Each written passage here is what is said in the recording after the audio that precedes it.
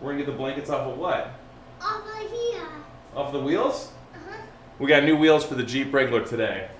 We're gonna show those off. Anybody have any guesses what they are? I think it's probably in the title of the video anyway. All right, pull the blanket off. You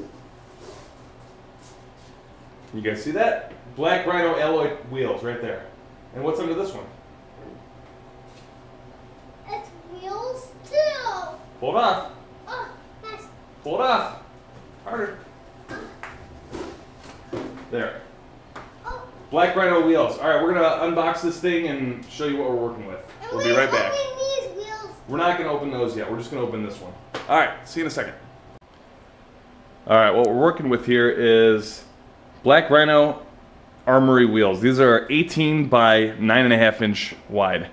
The reason I went with the 18 and not the 20 is because I have a two-door Jeep, and it is my belief that the 20s look a little ridiculous on a two-door Jeep.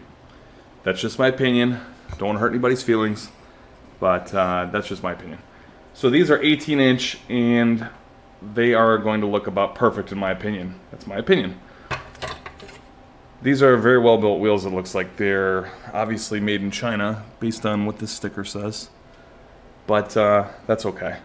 Black Rhino hard alloys. This is a piece of plastic here, but I guess it screws on with these Allen key bits. Allen keys will put these in there, and this will go right there and complete the look. And I like them because they look a lot like a military wheel. They look like a Hummer, like a real Hummer, not an H2 or an H3. I'm talking about an H1. They look hardcore. They're all aluminum, and these are actually steel. All of these are steel, and all of these are steel. So I think they look killer. These are black, and this is a color they call gun black. My Jeep is gloss black, so can't wait to see what this is going to look like. Of course, I have these paired up with some nice tires. You'll see those in a different video. But yeah, I think these are going to be awesome. Now, the one thing I can say about these is that because there's no spokes, there's two things. One is there's going to be no brake dust. Look at the back side of this wheel. No dust is going to get through there. Yeah, made in China, says it right there. No dust is going to get through there. However, I do have my questions about heat buildup from the brake pads and rotors and calipers and all the heat. Where's it going to go?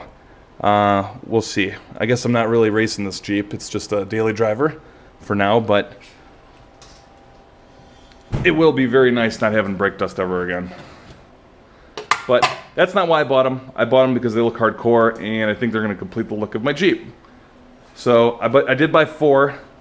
Part of it was to save a little money, but part of it was just to clean up the back of the Jeep. I'm gonna put something on there. Probably put the license plate right in the middle of the back. Plus, I don't need a nice expensive wheel and tire in the back, rotting in the sun all day. Really don't have any need for that. These tires, 35-inch diameter, are probably going to wear out after many tens of thousands of miles, and the 5th tire in the back is going to serve no purpose for me. So that's why I went with 4. All right, well, that concludes the video. Thanks for watching. Please subscribe, hit the like button if you liked it, and we're going to get these mounted to the tires mounted to the wheels, and we are going to be putting them on the Jeep. Thanks for watching.